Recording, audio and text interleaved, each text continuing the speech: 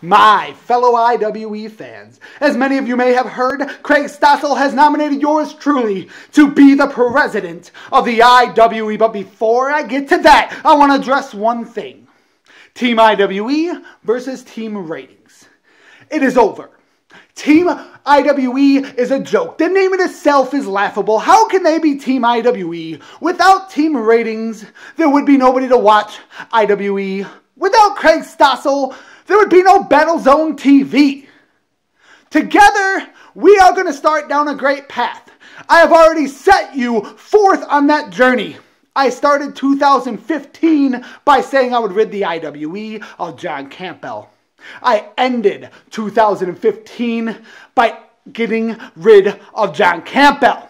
I have kept my first promise. Much like this country needs to do, I have closed the door on those who want to reap the benefits on what we have built. You, the fans, should want James Dillinger. You can have better wrestling. The American dream is possible. Better wrestling is possible. I am living proof.